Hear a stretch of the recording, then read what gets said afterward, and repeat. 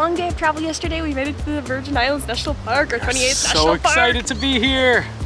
The park is established in 1956 and is on the island of St. John of the U.S. Virgin Islands. The park covers more than half the island and is home to coral reefs, seagrass beds, mangroves, and the largest tropical rainforest remaining in the Caribbean. Additionally, the park is home to shipwrecks and many of the ruins of the 109 sugar plantations that once operated on the island.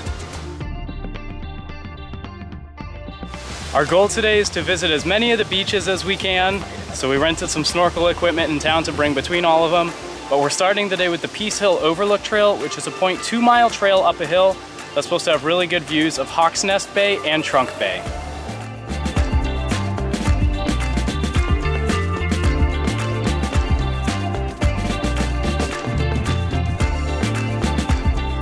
There is a short little spur off the Peace Hill Trail, probably another 0.2 miles or so, that goes down the hill to our first beach of the day, Dennis Bay, which it's right in the wind, so we're probably not going to do a lot of swimming here, but we were so close we at least wanted to check it out.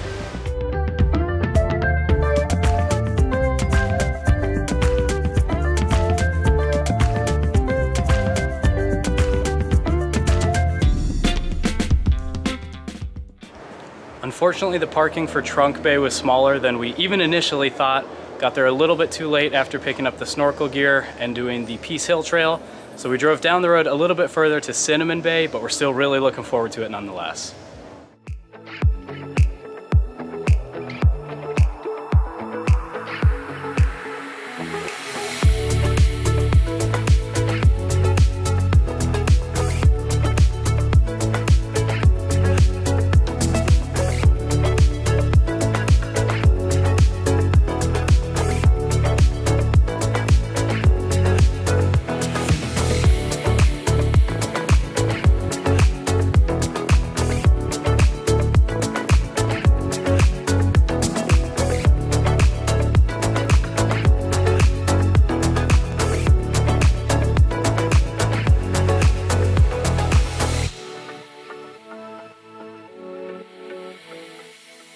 Cinnamon Bay was so pretty. It was so beautiful. It's just the watercolor, which it's like that everywhere, but to get up close and be able to get in the water there was a lot of fun. And then snorkeling out. I've never snorkeled before and I really enjoyed it. I still have a few things to learn, obviously, after my first time, but snorkeled out a little ways and found a reef a little bit offshore. Yeah, snorkeling didn't go so well for me, but I'm gonna practice and hopefully make it out to a reef.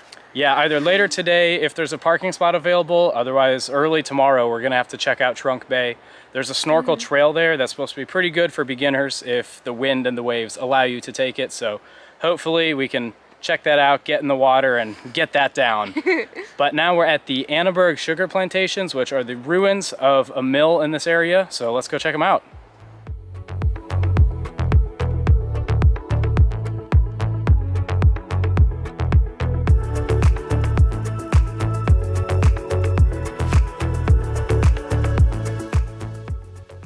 The Annaberg Sugar Plantation operated from 1798 to 1860, but stopped being profitable really around 1840. At its height, there were 662 enslaved workers here and about 770 acres up on the hill behind me that were terraced primarily for growing sugarcane, but a few other products as well. Annaberg was actually among the most successful plantations on St. John as well.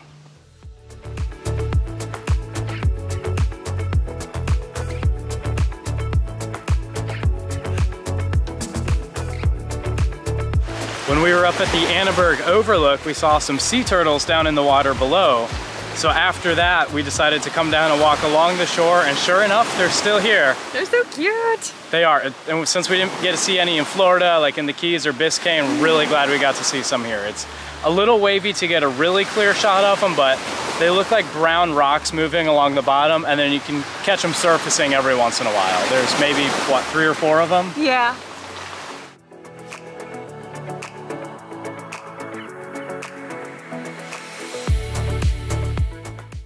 On the drive back to Cruz Bay, we decided to check the Trunk Bay parking lot, and sure enough, there was a spot open. So we're gonna be able to check it out today instead of having to get up early to come in tomorrow. Now there is a taxi drop off here. You can take it in from Cruz Bay if you can't find a spot. But this is the most renowned beach in the park, and we're really excited that we got a spot here.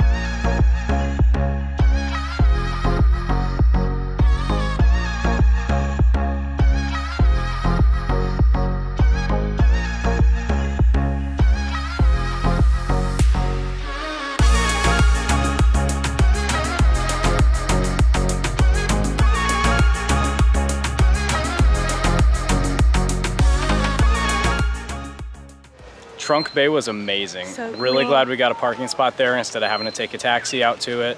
And the snorkel trail was a really good way for beginners to explore it because it's right up on shore.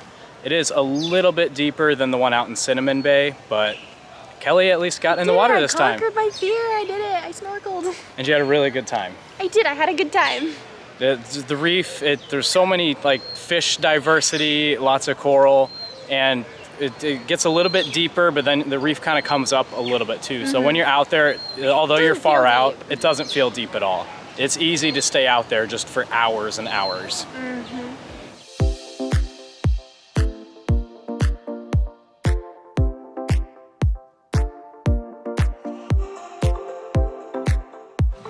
After Trunk Bay, we decided to swing back into Cruz Bay. Mongoose Junction, there's a place here called St. John Scoops to get some ice cream. They have adult ice cream here as well, so I got the painkiller ice cream. I haven't tried it yet. And Kelly got the Red Hot's rum ice cream. Let's give this a try, see how it is. That's really good. I'm not usually one for fruity ice cream, but that is really solid.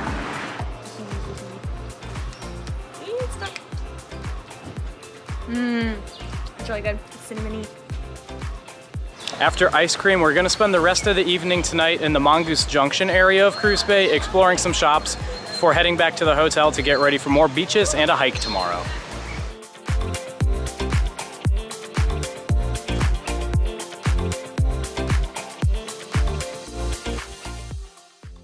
We're starting our day today nice and early at Maho Bay on kind of the east side of the park. We were given a suggestion at the visitor center yesterday that because of the seagrass beds here, if we start early before other people and other boats show up, we have a chance to see sea turtles much closer than we did yesterday, so it'll probably be a little bit chilly, but fingers crossed we're able to see some.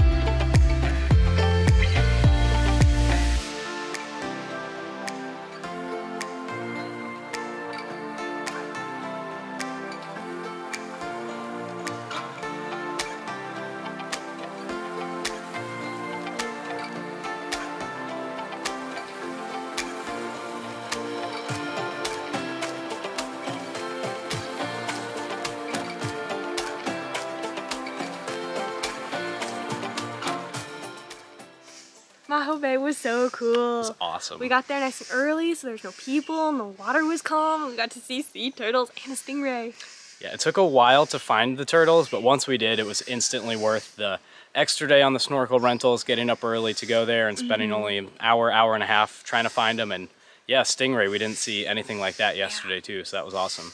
Now we're gonna do the Reef Bay Trail, which is 2.2 miles one way, so 4.4 round trip, kind of down a mountain hill area on the interior of the island. It'll go by some petroglyphs and then make its way out to an abandoned sugar plantation.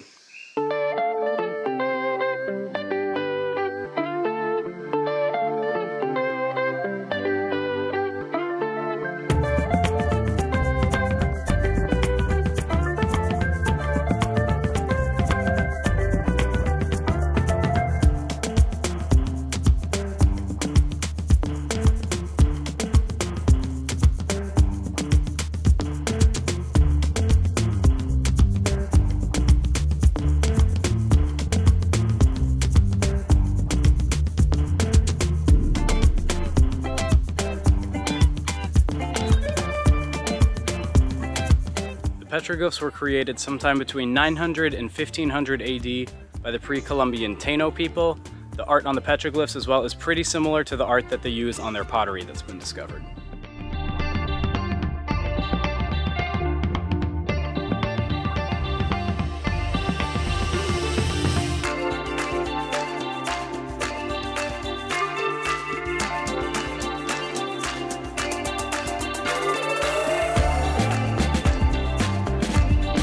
Reef Bay Mill is one of the most intact on the island of St. John, largely because it was the last operating sugar mill, closing after hurricane damage it sustained in 1917.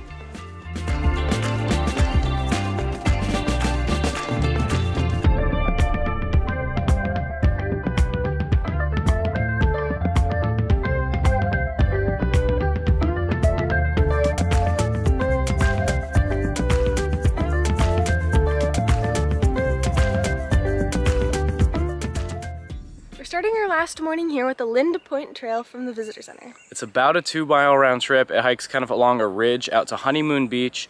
We're just hiking it on foot. We walked here from our hotel, but if you're parking at the Visitor Center, you do need to go inside to get a parking permit to be able to keep your vehicle there.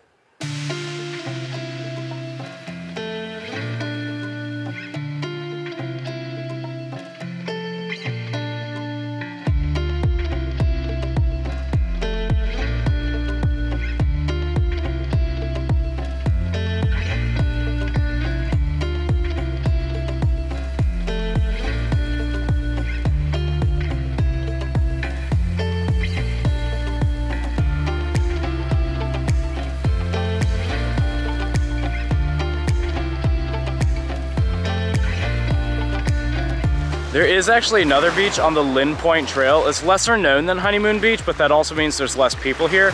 It's Solomon Beach, and there's an offshoot from the Lind Point Trail that's probably about 0.3 miles each way.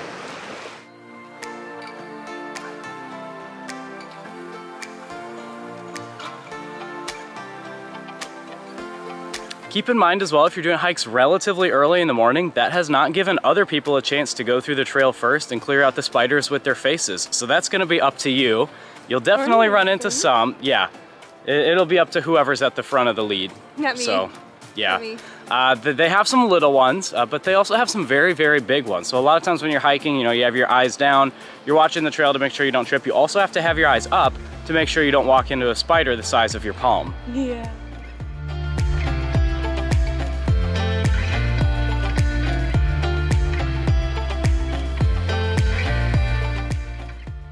Sadly, that is gonna do it for our time at Virgin Islands National Park. It was completely amazing. Yeah, I don't have the words to describe it. It was just so crazy to be here. Around every corner, it was like, this place doesn't feel real, this place doesn't feel real. It's easily the most unique national park we've been to, and definitely one of the best. We absolutely loved it. And stay tuned after this. We are also going to have a video of things to know when traveling here. We were going to include some of that in this video, but there's just so much. It can be a whole different video on its own because, like we said, it's just such a unique place. So be sure to stay tuned for that, but that's gonna do it for our time at Virgin Islands National Park.